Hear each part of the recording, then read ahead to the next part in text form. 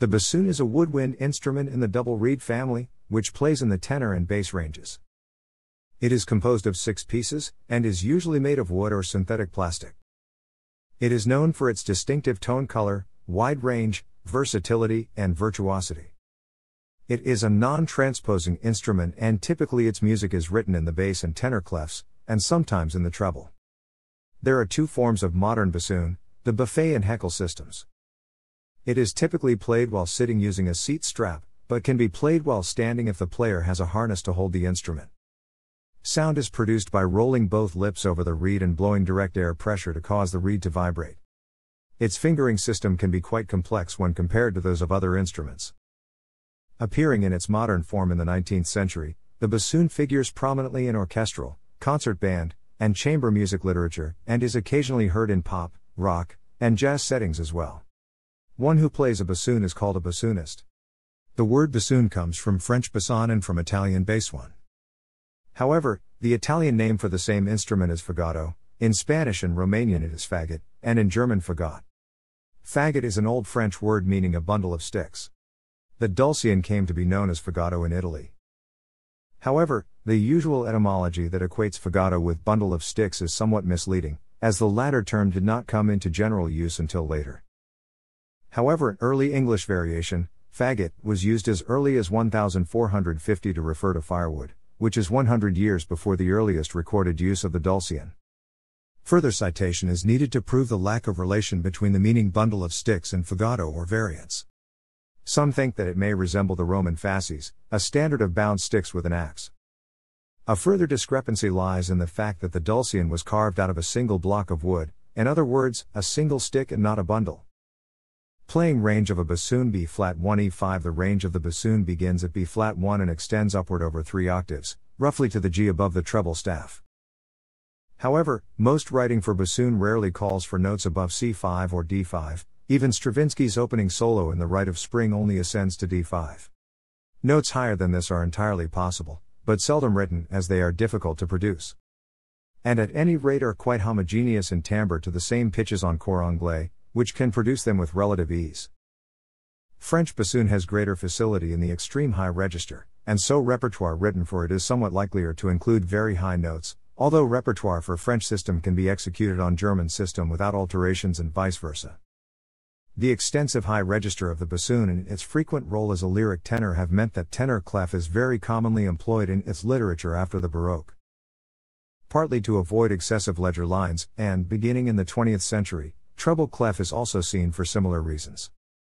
Like the other woodwinds, the lowest note is fixed, but A1 is possible with a special extension to the instrument. See extended techniques below. Although the primary tone hole pitches are a pitched perfect fifth lower than other non-transposing Western woodwinds, the bassoon is non-transposing, meaning that notes sounded match the written pitch. Parts of the bassoon. A spectrogram of the bassoon's B-flat in 4 octaves. The bassoon disassembles into 6 main pieces, including the reed. The bell, extending upward, the bass joint, connecting the bell and the boot, at the bottom of the instrument and folding over on itself, the wing joint, which extends from boot to bocal, and the bocal, a crooked metal tube that attaches the wing joint to a reed. Some bassoons have 2 joints that together comprise the bass joint. The bore of the bassoon is conical, like that of the oboe and the saxophone, and the 2 adjoining bores of the boot joint are connected at the bottom of the instrument with a U-shaped metal connector. Both bore and tone holes are precision machined, and each instrument is finished by hand for proper tuning. The walls of the bassoon are thicker at various points along the bore. Here, the tone holes are drilled at an angle to the axis of the bore, which reduces the distance between the holes on the exterior. This ensures coverage by the fingers of the average adult hand. Playing is facilitated by closing the distance between the widely spaced holes with a complex system of key work, which extends throughout nearly the entire length of the instrument. The overall height of the bassoon stretches to 1.34 meters tall, but the total sounding length is 2.54 meters considering that the tube is doubled back on itself. There are also short-reach bassoons made for the benefit of young or petite players. A modern beginner's bassoon is generally made of maple, with medium hardness types such as sycamore maple and sugar maple preferred. Less expensive models are also made of materials such as polypropylene and ebonite, primarily for student and outdoor use. Metal bassoons were made in the past but have not been produced by any major manufacturer since 1889. Bassoon reeds are usually around 5 cm in length and wrapped in thread. Detail of binding around base of reed. The art of reed making has been practiced for several hundred years, some of the earliest known reeds having been made for the dulcian, a predecessor of the bassoon. Current methods of reed making consist of a set of basic methods. However, individual bassoonists' playing styles vary greatly and thus require that reeds be customized to best suit their respective bassoonist. Advanced players usually make their own reeds to this end. With regards to commercially made reeds, many companies and individuals offer pre-made reeds for sale, but players often find that such reeds still require adjustments to suit their particular playing style. Modern bassoon reeds, made of Arundo Donax cane, are often made by the players themselves, although beginner bassoonists tend to buy their reeds from professional reed makers or use reeds made by their teachers. Reeds begin with a length of tube cane that is split into 3 or 4 pieces using a tool called a cane splitter. The cane is then trimmed and gouged to the desired thickness, leaving the bark attached. After soaking, the gouged cane is cut to the proper shape and milled to the desired thickness, or profiled, by removing material from the bark side. This can be done by hand with a file. More frequently it is done with a machine or tool designed for the purpose. After the profiled cane has soaked once again, it is folded over in the middle. Prior to soaking, the reed maker will have lightly scored the bark with parallel lines with a knife. This ensures that the cane will assume a cylindrical shape during the forming stage. On the bark portion, the reed maker binds on 1, 2, or 3 coils or loops of brass wire to aid in the final forming process. The exact placement of these loops can vary somewhat depending on the reed maker. The bound reed blank is then wrapped with thick cotton or linen thread to protect it, and a conical steel mandrel is quickly inserted in between the blades. Using a special pair of pliers, the reed maker presses down the cane, making it conform to the shape of the mandrel. The upper portion of the cavity thus created is called the throat, and its shape has an influence on the final playing characteristics of the reed. The lower, mostly cylindrical portion will be reamed out with a special tool called a reamer, allowing the reed to fit on the bocal. After the reed has dried, the wires are tightened around the reed, which has shrunk after drying, or replaced completely. The lower part is sealed and then wrapped with thread to ensure both that no air leaks out through the bottom of the reed and that the reed maintains its shape. The wrapping itself is often sealed with Duco or clear nail varnish. Electrical tape can also be used as a wrapping for amateur reed makers. The bulge in the wrapping is sometimes referred to as the Turk's head. It serves as a convenient handle when inserting the reed on the bocal. Recently, more players are choosing the more modern heat shrink tubing instead of the time-consuming and fiddly thread. The thread wrapping is still more common in commercially sold reeds. To finish the reed, the end of the reed blank, originally at the center of the unfolded piece of cane, is cut off, creating an opening. The blades above the first wire are now roughly 27 to 30 mm long. For the reed to play, a slight bevel must be created at the tip with a knife, although there is also a machine that can perform this function. Other adjustments with the reed knife may be necessary, depending on the hardness, the profile of the cane, and the requirements of the player. The reed opening may also need to be adjusted by squeezing either the first or second wire with the pliers. Additional material may be removed from the sides or tip to balance the reed. Additionally, if the E in the bass clef staff is sagging in pitch, it may be necessary to clip the reed by removing 1 to 2 mm from its length using a pair of very sharp scissors or the equivalent. Dulcians and Rackets, from the Syntagma Musicum by Michael Pretorius. Music historians generally consider the dulcian to be the forerunner of the modern bassoon, as the two instruments share many characteristics: a double reed fitted to a metal crook, obliquely drilled tone holes, and a conical bore that doubles back on itself. The origins of the dulcian are obscure, but by the mid-16th century it was available in as many as 8 different sizes, from soprano to great bass. A full consort of dulcians was a rarity. Its primary function seems to have been to provide the bass in the typical wind band of the time, either loud or soft, indicating a remarkable ability to vary dynamics to suit the need. Otherwise, dulcian technique was rather primitive, with 8 finger holes and 2 keys, indicating that it could play in only a limited number of key signatures. Circumstantial evidence indicates that the Baroque bassoon was a newly invented instrument, rather than a simple modification of the old dulcian. The dulcian was not immediately supplanted, but continued to be used well into the 18th century by Bach and others, and, presumably for reasons of interchangeability. Repertoire from this time is very unlikely to go beyond the smaller compass of the dulcian.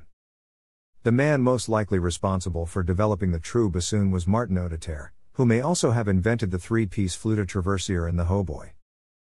Some historians believe that sometime in the 1650s, Auditerre conceived the bassoon in 4 sections, an arrangement that allowed greater accuracy in machining the bore compared to the one-piece dulcian. He also extended the compass down to be flat by adding 2 keys. An alternate view maintains Auditerre was one of several craftsmen responsible for the development of the early bassoon. These may have included additional members of the Auditerre family, as well as other French makers active around the same time. No original French bassoon from this period survives, but if it did, it would most likely resemble the earliest extant bassoons of Johann Christoph Denner and Richard Hacka from the 1680s. Sometime around 1700, a 4th key was added, and it was for this type of instrument that composers such as Antonio Vivaldi, Bach, and Georg Philipp Telemann wrote their demanding music. A 5th key, for the low E-flat, was added during the first half of the 18th century. Notable makers of the 4-key and 5-key Baroque bassoon include J. H. Aschentopf, J. Pershman, Thomas Stonsby Jr., G. H. Shearer, and Prudentario. Increasing demands on capabilities of instruments and players in the 19th century, particularly larger concert halls requiring greater volume and the rise of virtuoso composer-performers, spurred further refinement. Increased sophistication, both in manufacturing techniques and acoustical knowledge, made possible great improvements in the instrument's playability. The modern bassoon exists in 2 distinct primary forms, the buffet system and the Heckel system. Most of the world plays the Heckel system, while the buffet system is primarily played in France, Belgium, and parts of Latin America. A number of other types of bassoons have been constructed by various instrument makers, such as the rare Galandrinone. Owing to the ubiquity of the Heckel system in English-speaking countries, references in English to the contemporary bassoon always mean the Heckel system, with the buffet system being explicitly qualified where it appears. Heckel system bassoon from 1870. The design of the modern bassoon owes a great deal to the performer, teacher, and composer Karl Ammenreiter.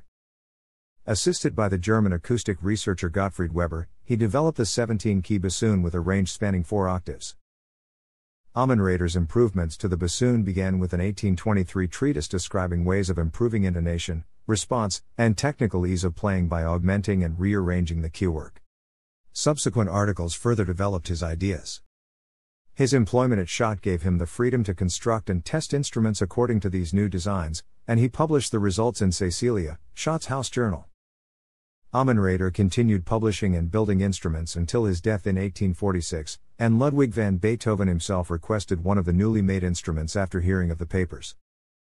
In 1831, Ammenreiter left Schott to start his own factory with a partner, Johann Adam Heckel. Heckel and 2 generations of descendants continued to refine the bassoon, and their instruments became the standard, with other makers following. Because of their superior singing tone quality, the Heckel instruments competed for prominence with the reformed Wiener system. A Bohm-style bassoon, and a completely keyed instrument devised by Charles Joseph Sachs, father of Adolphe Sachs. F. W. Kruspe implemented a latecomer attempt in 1893 to reform the fingering system, but it failed to catch on. Other attempts to improve the instrument included a 24-keyed model and a single reed mouthpiece, but both these had adverse effects on tone and were abandoned. Coming into the 20th century, the Heckel-style German model of bassoon dominated the field. Heckel himself had made over 1,100 instruments by the turn of the 20th century, and the British maker's instruments were no longer desirable for the changing pitch requirements of the symphony orchestra. Remaining primarily in military band use. 2 views of a Fox Model 220 bassoon. Except for a brief 1940s wartime conversion to ball bearing manufacture, the Heckel concern has produced instruments continuously to the present day. Heckel bassoons are considered by many to be the best, although a range of Heckel-style instruments is available from several other manufacturers, all with slightly different playing characteristics. Because its mechanism is primitive compared to most modern woodwinds, makers have occasionally attempted to reinvent the bassoon. In the 1960s, Giles Brindley began to develop what he called the logical bassoon, which aimed to improve intonation and evenness of tone through use of an electrically activated mechanism, making possible key combinations too complex for the human hand to manage. Brindley's logical bassoon was never marketed. Buffet system. The buffet system bassoon achieved its basic acoustical properties somewhat earlier than the Heckel. Thereafter, it continued to develop in a more conservative manner. While the early history of the Heckel bassoon included a complete overhaul of the instrument in both acoustics and key work, the development of the buffet system consisted primarily of incremental improvements to the key work. This minimalist approach of the buffet deprived it of improved consistency of intonation, ease of operation, and increased power, which is found in Heckel bassoons, but the buffet is considered by some to have a more vocal and expressive quality. The conductor John Folds lamented in 1934 the dominance of the Heckel-style bassoon, considering them too homogeneous in sound with the horn. The modern buffet system has 22 keys, with its range being the same as the Heckel, although buffet instruments have greater facility in the upper registers, reaching E5 and F5 with far greater ease and less air resistance. Compared to the Heckel bassoon, buffet system bassoons have a narrower bore and simpler mechanism, requiring different, and often more complex fingerings for many notes. Switching between Heckel and buffet, or vice versa, requires extensive retraining. French woodwind instruments' tone in general exhibits a certain amount of edge, with more of a vocal quality than is usual elsewhere, and the buffet bassoon is no exception. This sound has been utilized effectively in writing for buffet bassoon, but is less inclined to blend than the tone of the Heckel bassoon. As with all bassoons, the tone varies considerably depending on individual instrument, reed, and performer. In the hands of a lesser player, the Heckel bassoon can sound flat and woody, but good players succeed in producing a vibrant, singing tone. Conversely, a poorly played buffet can sound buzzy and nasal, but good players succeed in producing a warm, expressive sound. Though the United Kingdom once favored the French system, buffet system instruments are no longer made there, and the last prominent British player of the French system retired in the 1980s. However, with continued use in some regions and its distinctive tone, the buffet continues to have a place in modern bassoon playing, particularly in France, where it originated. Buffet model bassoons are currently made in Paris by Buffet Crampon and in the Atelier Ducasse. The Selmer company stopped fabrication of French system bassoons around the year 2012. Some players, for example the late Gerald Corey in Canada, have learned to play both types and will alternate between them depending on the repertoire. Pre-1760 prior to 1760, the early ancestor of the bassoon was the dulcian. It was used to reinforce the bass line in wind ensembles called consorts. However, its use in concert orchestras was sporadic until the late 17th century, when double reeds began to make their way into standard instrumentation. Increasing use of the dulcian as a basso continuo instrument meant that it began to be included in opera orchestras, in works such as those by Reinhard Kaiser and Jean-Baptiste Lully.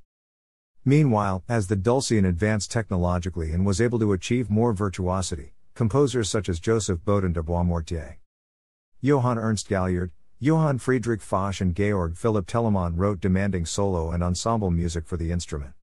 Antonio Vivaldi brought it to prominence by featuring it in 39 concerti. c. 1760 to 1830. While the bassoon was still often used to give clarity to the bass line due to its sonorous low register, the capabilities of wind instruments grew as technology advanced during the classical era. This allowed the instrument to play in more keys than the dulcian. Joseph Haydn took advantage of this in his Symphony No. 45, in which the bassoon plays in F-sharp minor.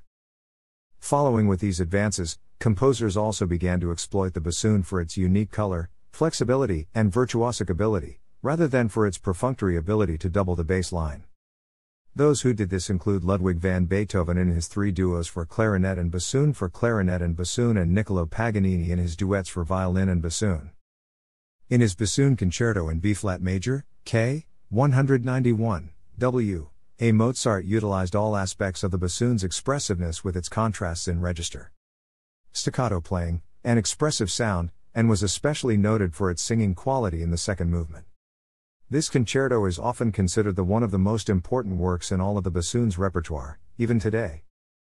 The bassoon's similarity to the human voice, in addition to its newfound virtuosic ability, was another quality many composers took advantage of during the classical era. After 1730, the German bassoon's range expanded up to B-flat 4, and much higher with the French instrument. Technological advances also caused the bassoon's tenor register sound to become more resonant, and playing in this register grew in popularity, especially in the Austro-Germanic musical world. Pedagogues such as Joseph Fröhlich instructed students to practice scales, thirds, and fourths as vocal students would. In 1829, he wrote that the bassoon was capable of expressing the worthy, the virile, the solemn, the great, the sublime, composure, mildness, intimacy, emotion, longing, heartfulness, reverence, and soulful ardor. In G. F. Brandt's performance of Carl Maria von Weber's Concerto for Bassoon in F major, Op. 75, it was also likened to the human voice.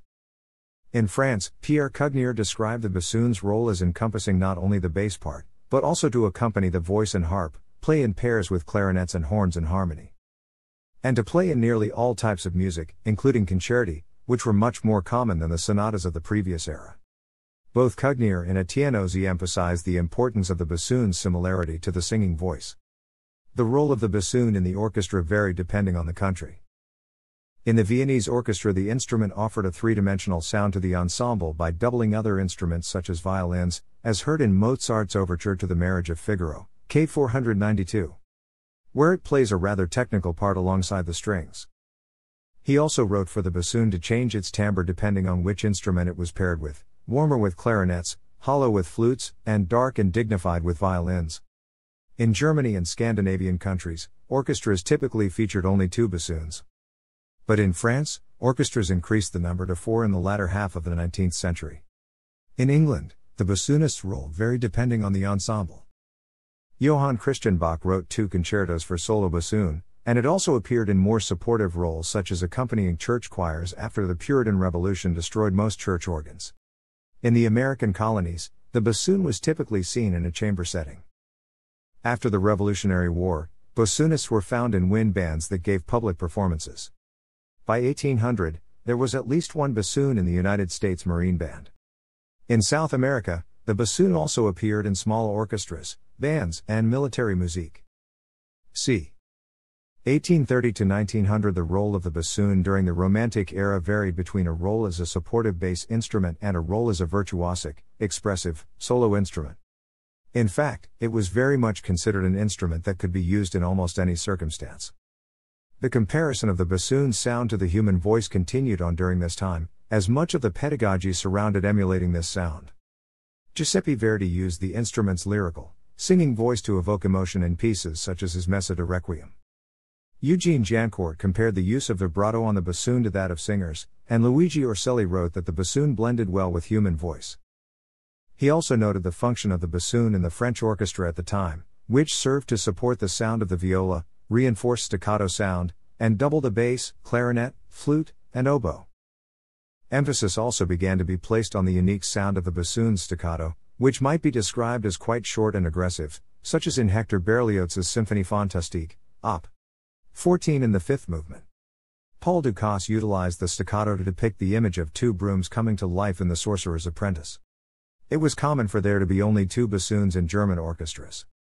Austrian and British military bands also only carried two bassoons, and were mainly used for accompaniment and offbeat playing. In France, Hector Berlioz also made it fashionable to use more than two bassoons. He often scored for 3 or 4, and at times wrote for up to 8, such as in his L'Impérial. At this point, composers expected bassoons to be as virtuosic as the other wind instruments, as they often wrote solos challenging the range and technique of the instrument.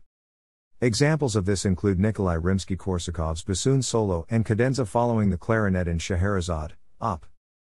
35, and in Richard Wagner's Tannhäuser, which required the bassoonist to triple tongue and also play up to the top of its range at an E5. Wagner also used the bassoon for its staccato ability in his work, and often wrote his 3 bassoon parts in thirds to evoke a darker sound with noticeable tone color. In Modest Mussorgsky's Night on Bald Mountain, the bassoons play fortissimo alongside other bass instruments in order to evoke the voice of the devil. At this point in time, the development of the bassoon slowed. Rather than making large leaps in technological improvements, tiny imperfections in the instrument's function were corrected. The instrument became quite versatile throughout the 20th century. The instrument was at this point able to play 3 octaves, a variety of different trills, and maintain stable intonation across all registers and dynamic levels. The pedagogy among bassoonists varied among different countries, and so the overall instrument itself played a variety of roles. As was a common theme in previous eras, the bassoon was valued by composers for its unique voice, and its use rose higher in pitch. A famous example of this is in Igor Stravinsky's Rite of Spring, in which the bassoon must play in its highest register in order to mimic the Russian dudka.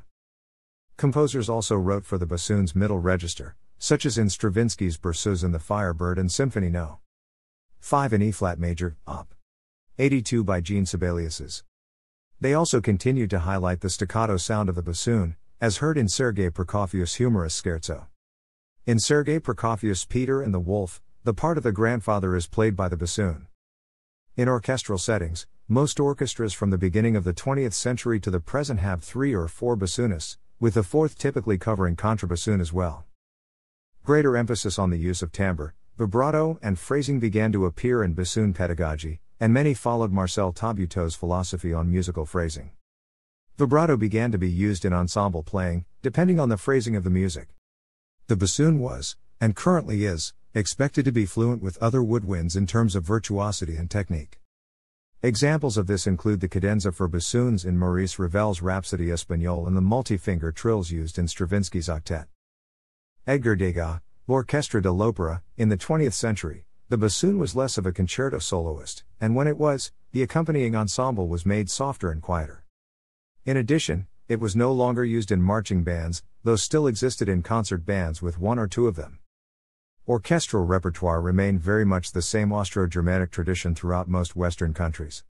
It mostly appeared in solo, chamber, and symphonic settings. By the mid-1900s, broadcasting and recording grew in popularity, allowing for new opportunities for bassoonists, and leading to a slow decline of live performances. Much of the new music for bassoon in the late 20th and early 21st centuries often included extended techniques and was written for solo or chamber settings. One piece that included extended techniques was Luciano Berio's Sequenza 12, which called for microtonal fingerings, glissandos, and timbral trills. Double and triple tonguing, flutter tonguing, multiphonics, quarter tones, and singing are all utilized in Bruno Bartolozzi's Concertazioni. There were also a variety of concerti and bassoon and piano pieces written, such as John Williams's 5 Sacred Trees and André Previn's Sonata for bassoon and piano. There were also performance pieces such as Peter Schickele's Sonata Abbassoonata, which required the bassoonist to be both a musician and an actor. The bassoon quartet became prominent at this time, with pieces such as Daniel Dorf's Takes 4 to Tango.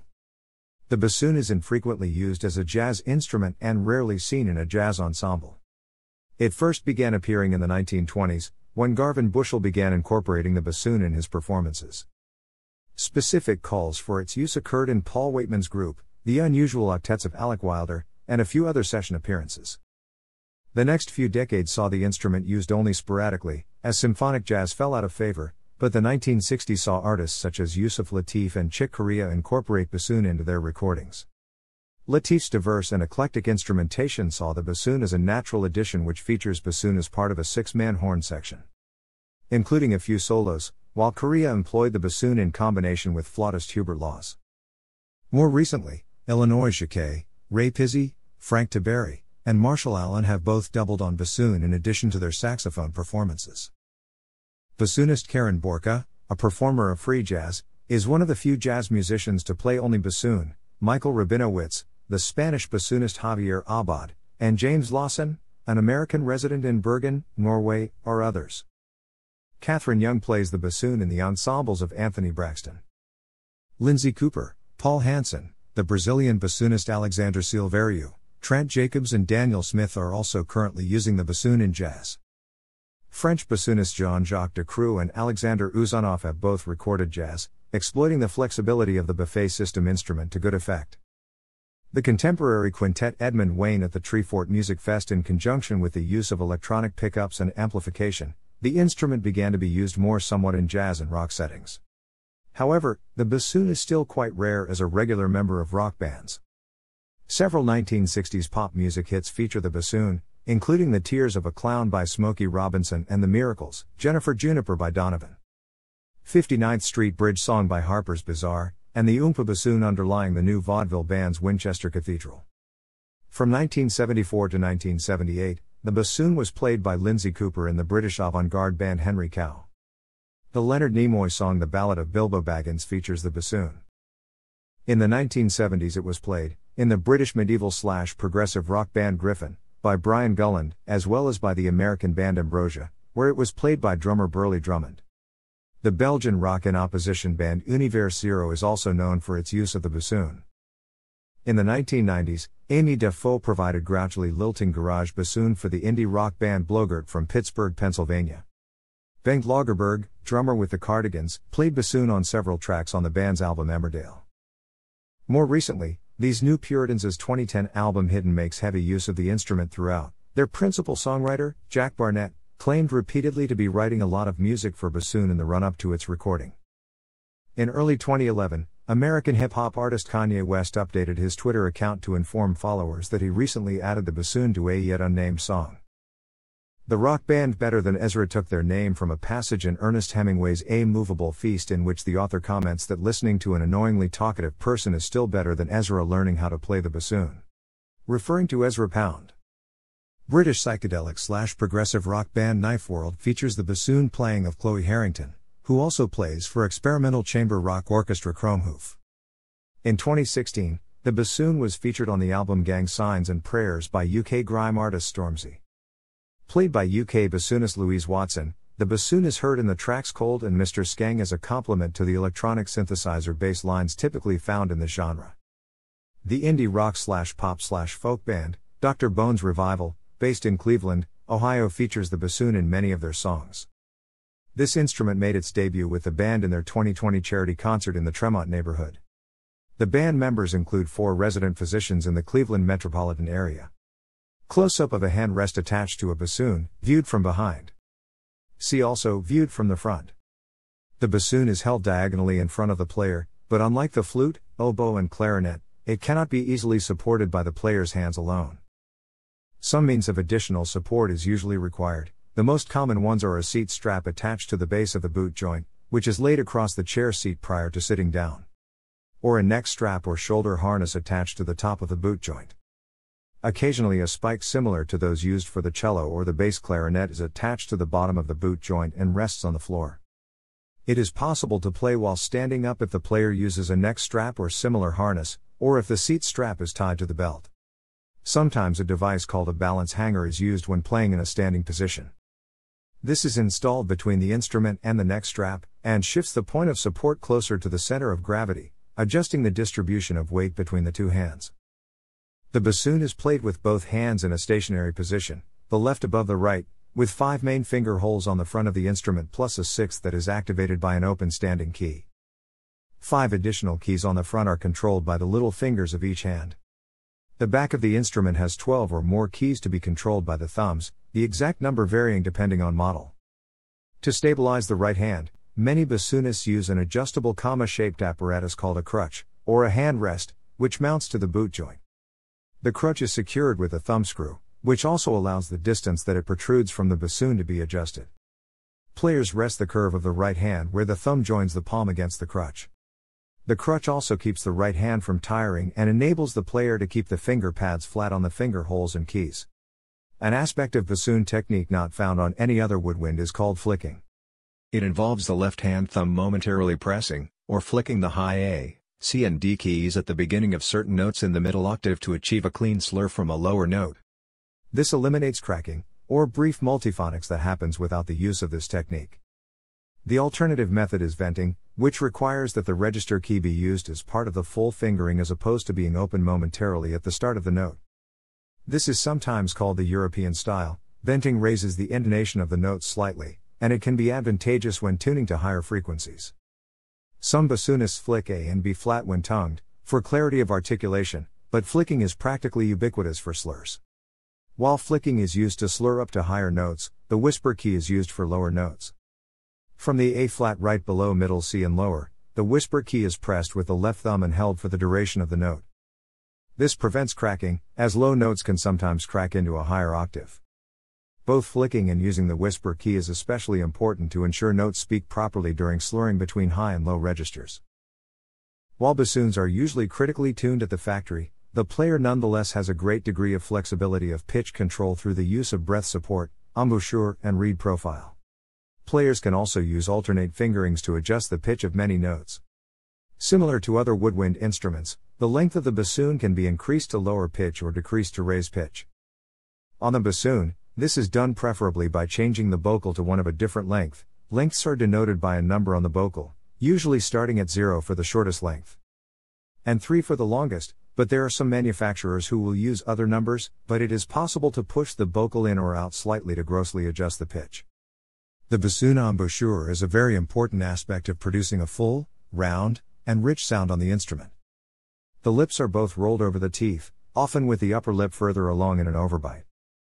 The lips provide micromuscular pressure on the entire circumference of the reed, which grossly controls intonation and harmonic excitement, and thus must be constantly modulated with every change of note. How far along the reed the lips are placed affects both tone and the way the reed will respond to pressure. The musculature employed in a bassoon embouchure is primarily around the lips, which pressure the reed into the shapes needed for the desired sound. The jaw is raised or lowered to adjust the oral cavity for better reed control, but the jaw muscles are used much less for upward vertical pressure than in single reeds, only being substantially employed in the very high register. However, double reed students often bite the reed with these muscles because the control and tone of the labial and other muscles is still developing. But this generally makes the sound sharp and choked as it contracts the aperture of the reed and stifles the vibration of its blades. Apart from the embouchure proper, students must also develop substantial muscle tone and control in the diaphragm, throat, neck and upper chest, which are all employed to increase and direct air pressure. Air pressure is a very important aspect of the tone, intonation and projection of double reed instruments, affecting these qualities as much, or more, than the embouchure does.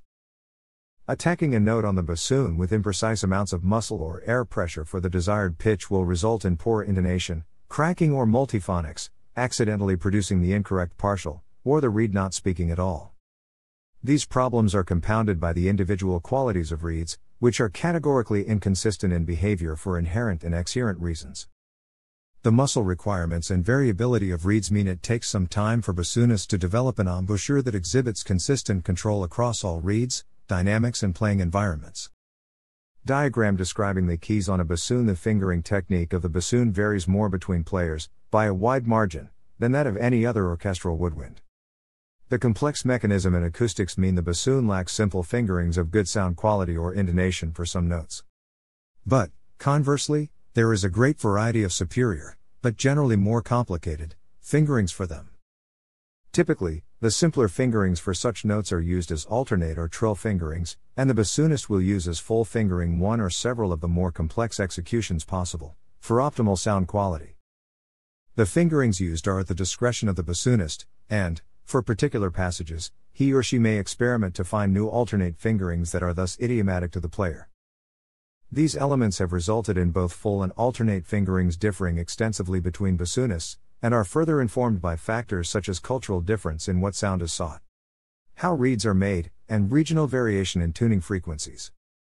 Regional enclaves of bassoonists tend to have some uniformity in technique, but on a global scale, technique differs such that two given bassoonists may share no fingerings for certain notes. Owing to these factors, ubiquitous bassoon technique can only be partially notated. The left thumb operates 9 keys: B-flat 1, B1, C2, D2, D5, C5, 2 keys when combined create A4, and the whisper key. The whisper key should be held down for notes between and including F2 and G#3 and certain other notes. It can be emitted, but the pitch will destabilize. Additional notes can be created with the left thumb keys. The D2 and bottom key above the whisper key on the tenor joint together create both C#3 and C#4.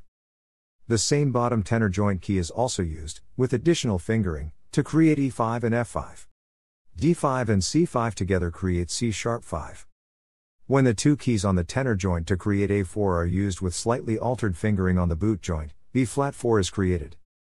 The whisper key may also be used at certain points throughout the instrument's high register, along with other fingerings, to alter sound quality as desired. The right thumb operates 4 keys.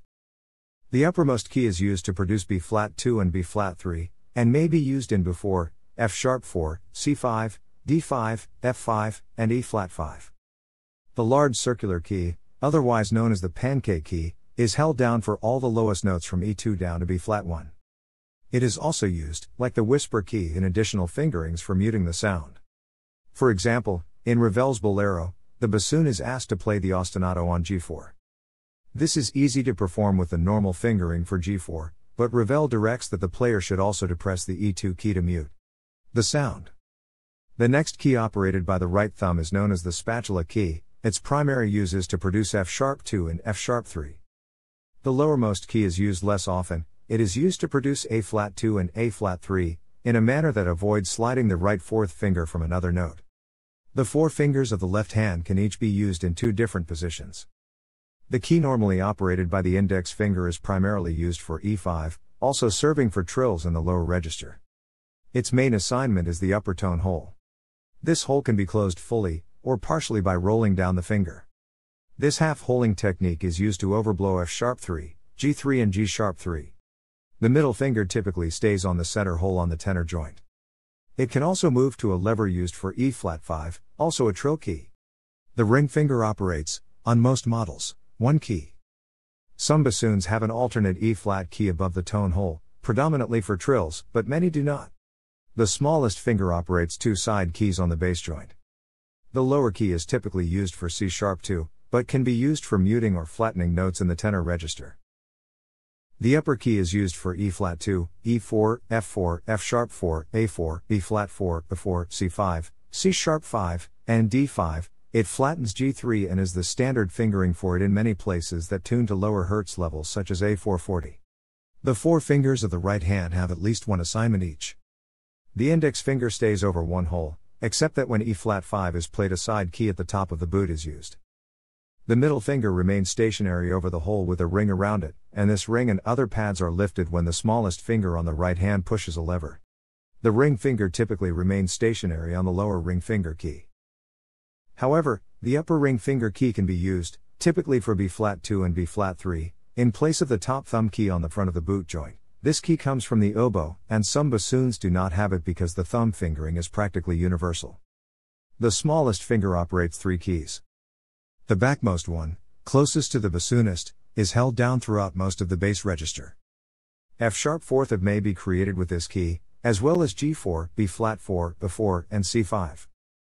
The lowest key for the smallest finger on the right hand is primarily used for A-flat 2 and A-flat 3 but can be used to improve D5, E-flat 5, and F5. The frontmost key is used, in addition to the thumb key, to create G-flat 2 and G-flat 3. On many bassoons this key operates a different tone hole to the thumb key and produces a slightly flatter F-sharp. Some techniques use one as standard for both octaves and the other for utility. But others use the thumb key for the lower and the fourth finger for the higher. Many extended techniques can be performed on the bassoon, such as multiphonics, flutter tonguing, circular breathing, double tonguing, and harmonics. In the case of the bassoon, flutter tonguing may be accomplished by gargling in the back of the throat as well as by the conventional method of rolling R's. Multiphonics on the bassoon are plentiful, and can be achieved by using particular alternative fingerings, but are generally heavily influenced by embouchure position. Also, again using certain fingerings, notes may be produced on the instrument that sound lower pitches than the actual range of the instrument. These notes tend to sound very gravelly and out of tune, but technically sound below the low B-flat. The bassoonist may also produce lower notes than the bottom B-flat by extending the length of bell. This can be achieved by inserting a specially made low A extension into the bell, but may also be achieved with a small paper or rubber tube or a clarinet/cor anglais bell sitting inside the bassoon bell. The effect of this is to convert the lower B-flat into a lower note, almost always A natural. This broadly lowers the pitch of the instrument, and will often accordingly convert the lowest B to B-flat. The idea of using low A was begun by Richard Wagner, who wanted to extend the range of the bassoon. Many passages in his later operas require the low A as well as the B-flat immediately above it. This is possible on a normal bassoon using an extension which also flattens low B to B-flat, but all extensions to the bell have significant effects on intonation and sound quality in the bottom register of the instrument. And passages such as this are more often realized with comparative ease by the contrabassoon. Some bassoons have been specially made to allow bassoonists to realize similar passages. These bassoons are made with a Wagner bell, which is an extended bell with a key for both the low A and the low B-flat, but they are not widespread. Bassoons with Wagner bells suffer similar intonational problems as a bassoon with an ordinary A extension. And a bassoon must be constructed specifically to accommodate one, making the extension option far less complicated. Extending the bassoon's range even lower than the A, though possible, would have even stronger effects on pitch and make the instrument effectively unusable. Despite the logistic difficulties of the note, Wagner was not the only composer to write the low A. Another composer who has required the bassoon to be chromatic down to low A is Gustav Mahler. Richard Strauss also calls for the low A in his opera Intermezzo. Some works have optional low as in Carl Nielsen's Wind Quintet, Op. 43, which includes an optional low A for the final cadence of the work. The complicated fingering and the problem of reeds make the bassoon more of a challenge to learn than some of the other woodwind instruments. Cost is another big factor in a person's decision to pursue the bassoon. Prices range from $7,000 to over $45,000 for a good quality instrument. In North America, school children typically take up bassoon only after starting on another reed instrument, such as clarinet or saxophone. Students in America often begin to pursue the study of bassoon performance and technique in the middle years of their music education. Students are often provided with a school instrument and encouraged to pursue lessons with private instructors. Students typically receive instruction in proper posture, hand position, embouchure, and tone production. Thanks for watching.